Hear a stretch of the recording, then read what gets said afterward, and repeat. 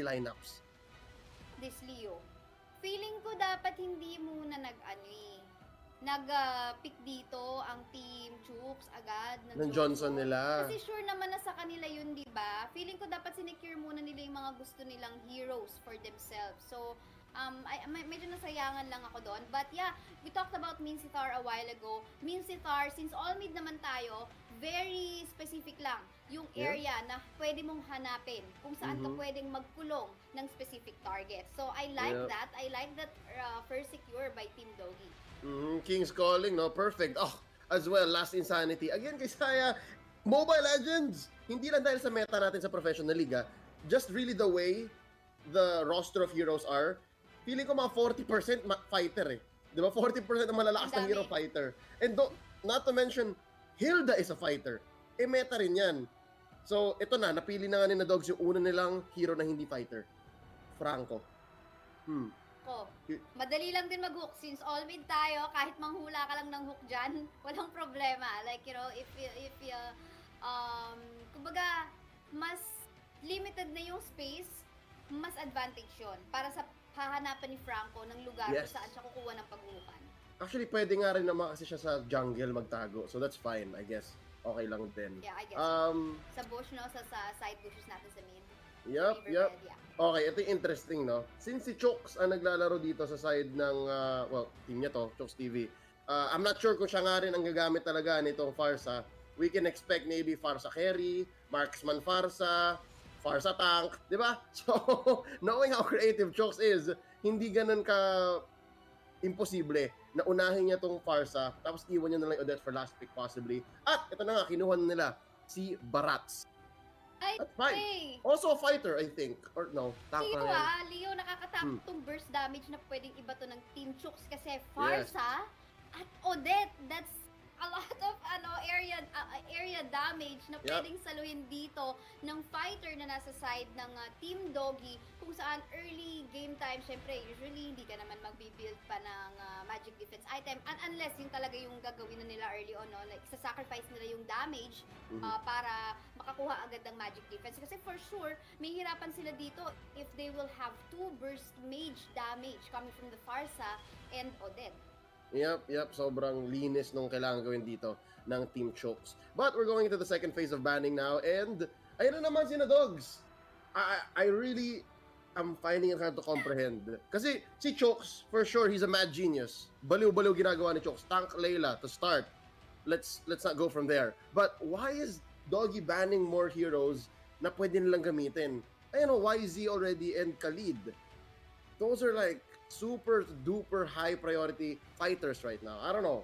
I'm guessing isa lang naman kasi ang kailangan na lang eh. Isa na lang ang pwede gamitin ni CHOOX dito, which is the blank hero plus Odette.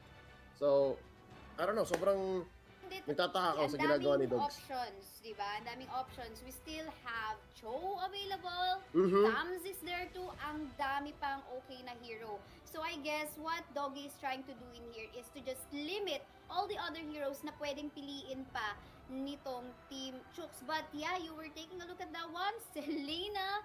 And ayun, binanggit natin. Okay, pinag-iisipan pa nila between Guinevere. Ang daming choices, di ba? Right? Yung Guinevere maganda rin. Parang they're doubling down on the laning limit. Tipong nasa mid lang tayo eh. So, andaling magbato ng arrow, andaling magbato ng hook. And now they're thinking, pwede rin ba tayo magpasok ng sobrang lupit na Violet Requiem? Pero parang hindi mo rin kailangan eh. Kasi meron ka ng King's Calling, meron ka ng Last Insanity. Pero okay din yung Bane. Parang maganda rin yung Bane. Nagulat ako eh. Tapusin nyo na through mid. You can push super hard. Pero, I'm wondering why heroes... They want more CC. Yeah. I think like, they want more CC in here. Kasi ang inisip ko. In terms of damage, what do you think? That's what I'm gonna say. Towards 2.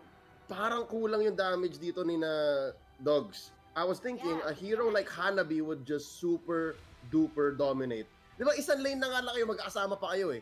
So yung cleave, di ba, yung cleave ng range attack ni Hanabi, plus Higanbana, I think that would have really pushed it over the limit. But, oh well. Imagine stuns connecting to all other heroes, di ba? Yes, but pero... no one went in for a marksman. But yeah, let's leave it be. Yun ang ganito gusto nila. Oo, feeling ko kasi masyadong madali kapag naghanabi. Masyadong madali kapag ginamit nila yung mga inisip natin. So that's why sabi ni Dogs, the ultimate flex, di ba? Uy, trash talk yun ah. Binan nila yung malalakas na fighter. Binan nila yung Yuzhong, binan nila yung Khalid. Sabi nila, kaya namin, ito lang. Okay? So for the most part, a lot of these heroes are off the meta. But again, I think we agree. Damage-wise lamang ang Team CHOOX. Sa CC naman, and I think their engagements, parang lamang yung boss, yung lineup ni Boss Dogs. So with that being said, Isaiah, who do you think is gonna be taking game 1? Mid lane mania. I think I'm gonna go to where the damage is. Doon ako sa Team CHOOX kasi early game time, if they get a lot of kills already, probably kaya nilang mag-snowball from there for as long as nandyan yung protection. And meron din namang stun dito, si Odette. So, pag nag-connect yon, pati yung kay Johnson, go for it tayo dyan. So, I think I'm gonna go for Team CHOOX. Okay, well, okay, Dogs ako. Kasi kahit sabi mong talo yan, at least nag-flex sila. Alright, at least they tried and they became flashy with it. Here we go. It's not Supay on that Franco. And they are looking for angles. I guess, pwede kong makakita dito. Masakit pa rin pala yung Johnson. Kasi meron din siyang range, meron siyang poke. Yeah. He can poke out, players. Pero yeah, makikita natin dito, yung iba nag-jungle. Si Inzai plays, he took advantage of this rule kung saan pwedeng mag-jungle. So why not? Hindi pa naman siya kailangan doon. And given that, by the way, tatlo pala. Actually, wait, we have a lot of magic damage pala dito para sa side ng Team CHOOX. Even, of course, the Inzai plays. Magic damage ang output din niya. Magic and physical yan si Karina. Yeah, as an assassin.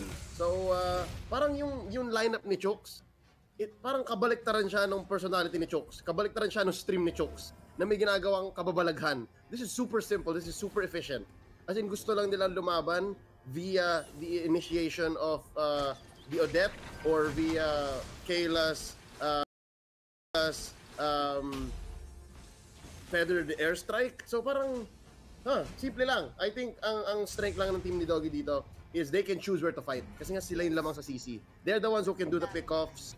Pero ang tagal, ang hirap. This is such a... Oh! A nice hook! Oh, nice hook! Oh, si Larry TV, the first got para dito ni Doggie. Hindi na nga nakawala, pero tamang bawi din naman dito. 1-for-1 trade so far. But they have to back out. Pero sabi ng inside, no, I'm gonna try to get more damage against you. Kamuntikan pa rin dito si K-Beer. So, mamba out muna. Inakit na emoticon.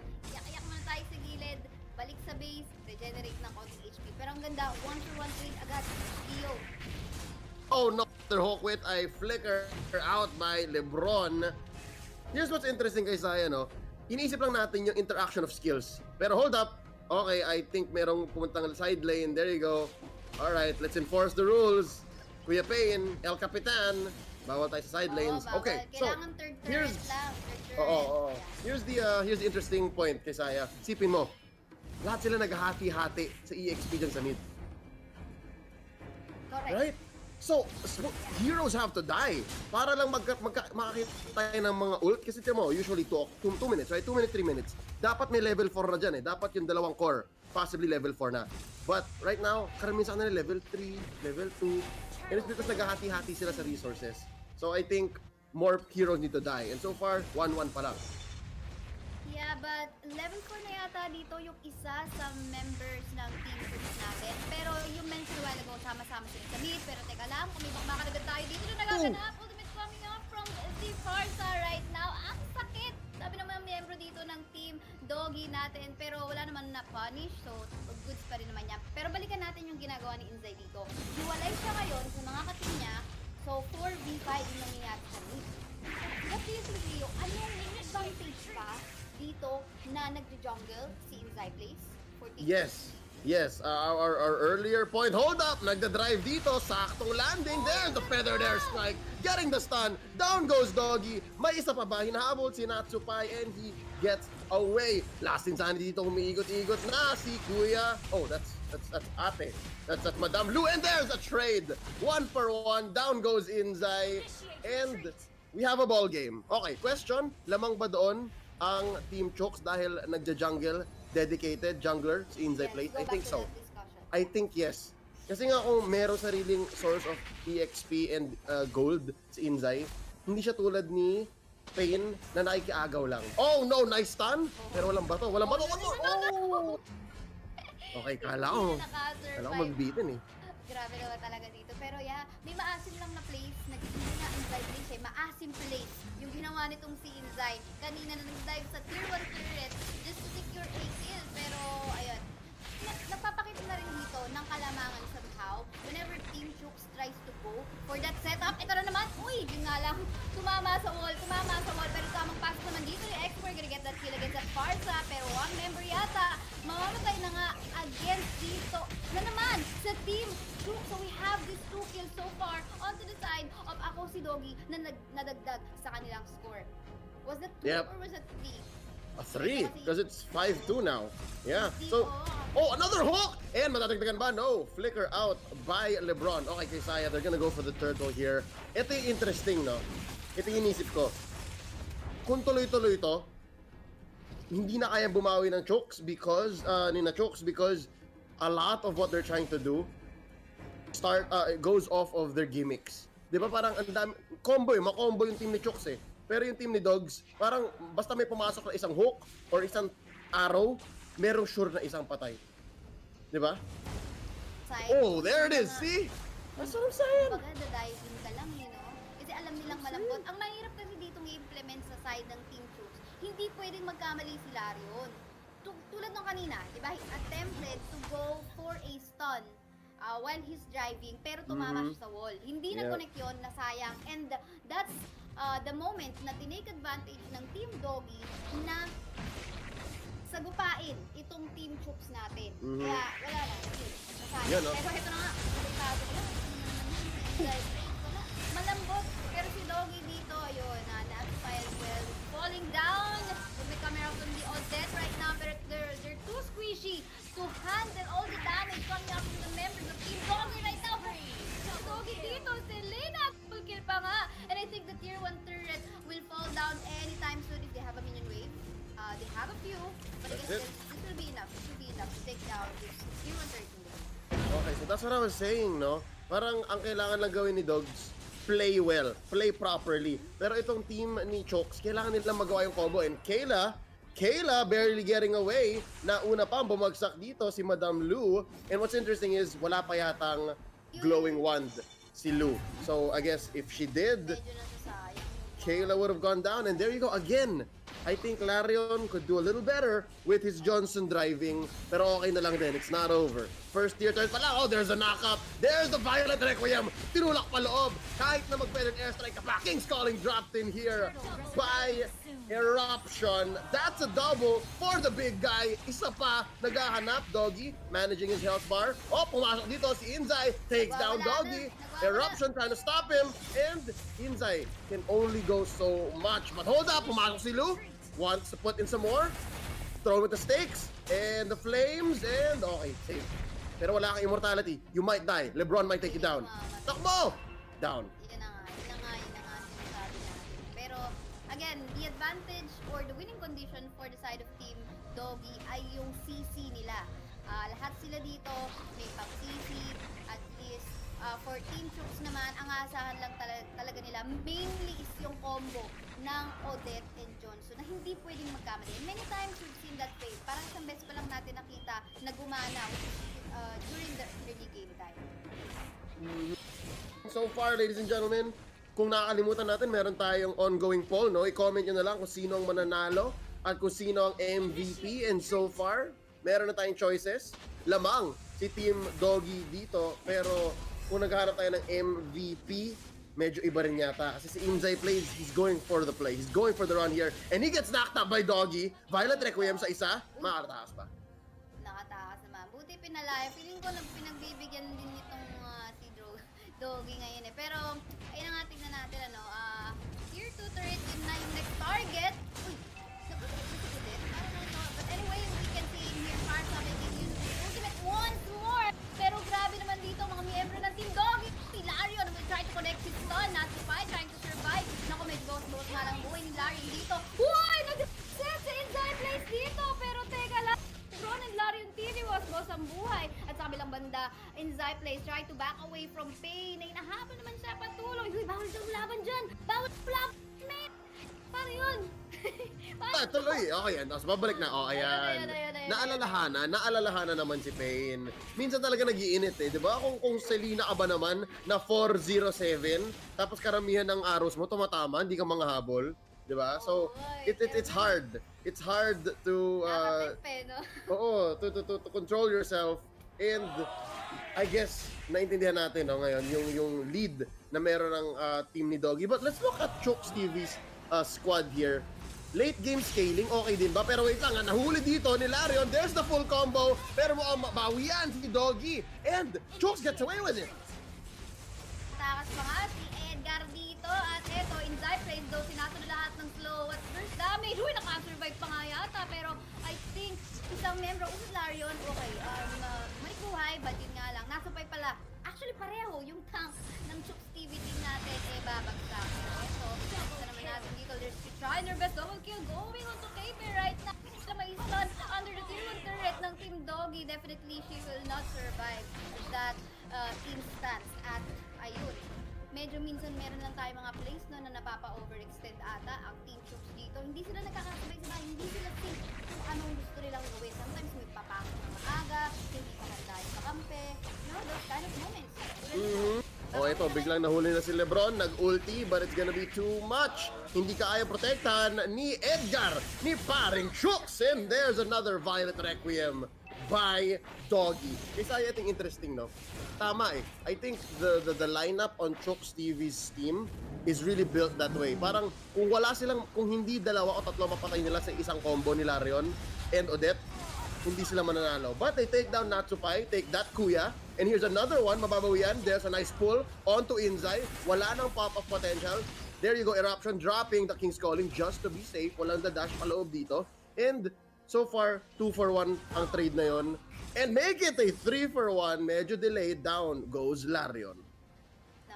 Very dito, providing vision si Doggie. Nagamit-gamit ang Winnie habang bato naman ang bato dito ng stun, as well as itong CHOOX ang Team Doggie natin. At yun na nga, very confidently enough, will go under turret. Kumakita pa siya ni Kaber, and yes indeed, Doggie will fall down sa kamay ni Farza. Si Kaber, ayun na.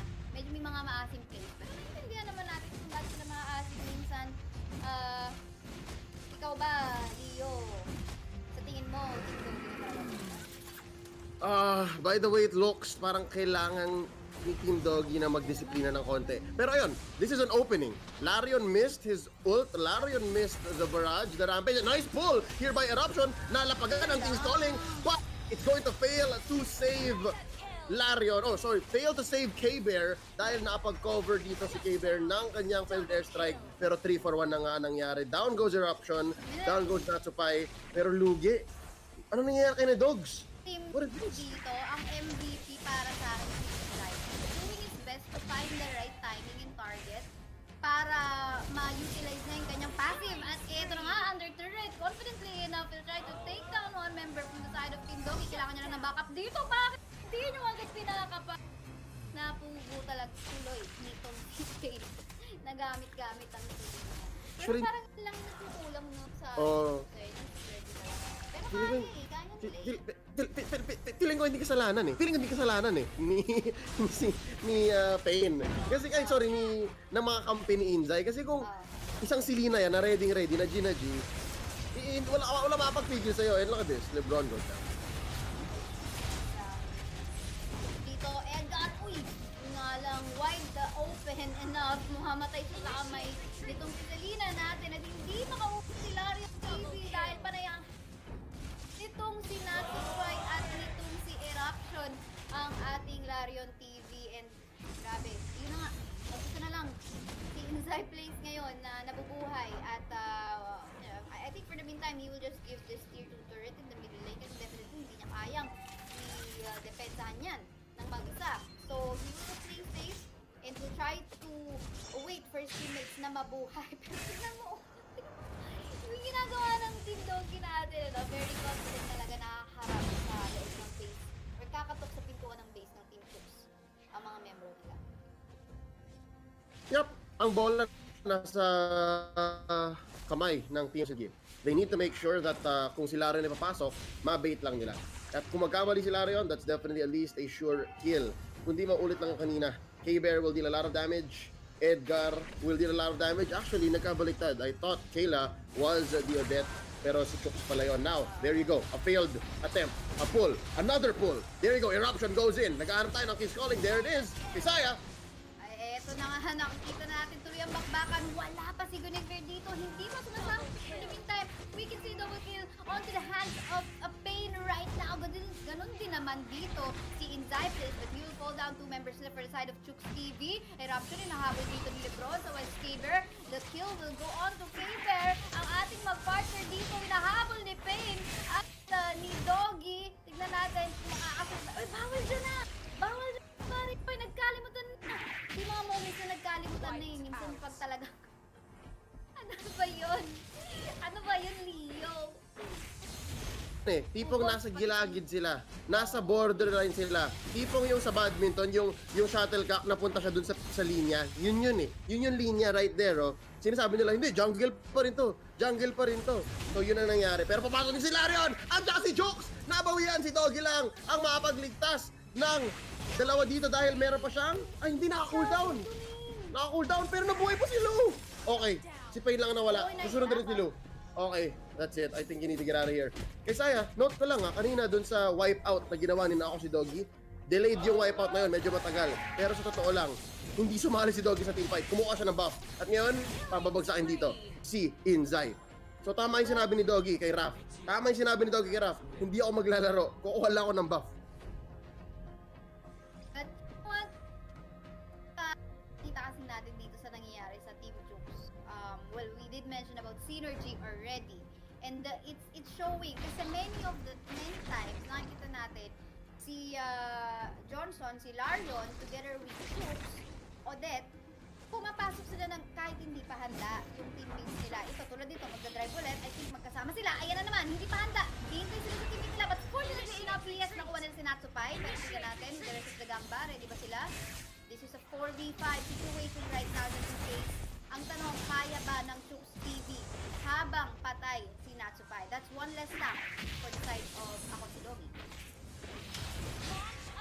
Lagang nakapag-push pa dito si CHOOX TV. Pero given that, I think I give them the advantage to taking turrets and objectives dahil sila yung merong ranged heroes. Walang ranged heroes si Doggie. And yan, nagde-defend na si Erap TV.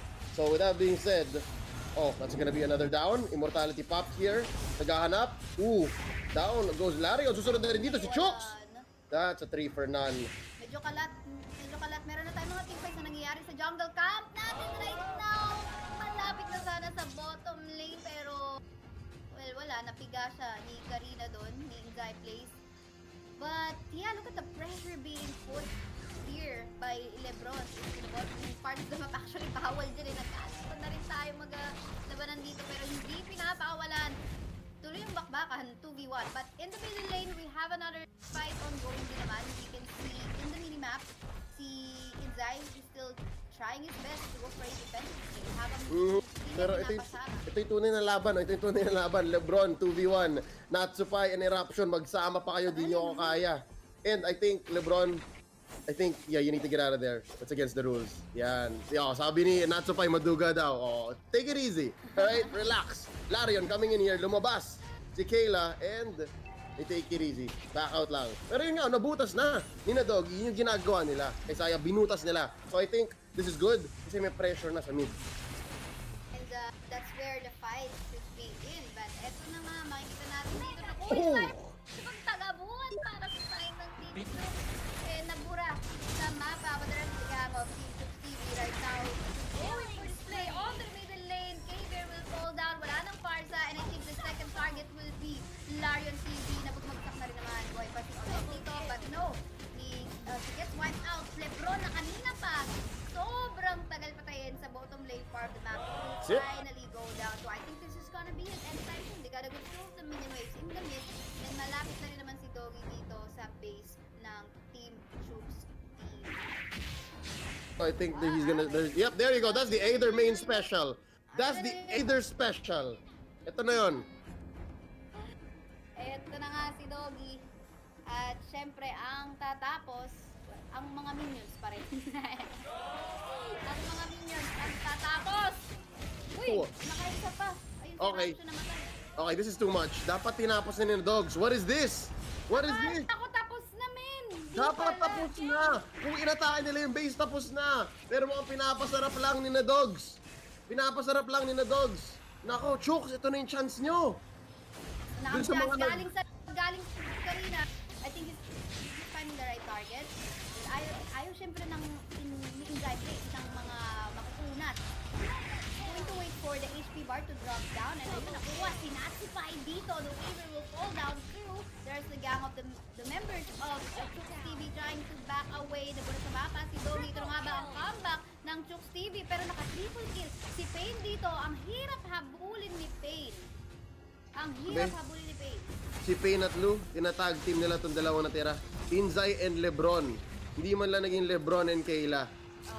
Inzai and Lebron. Kanina nakakatawa, no? Hindi ko alam kung talaga piniling gawin ni Natsu pa yun. Pero ang dami niya pwedeng targetin nung hook.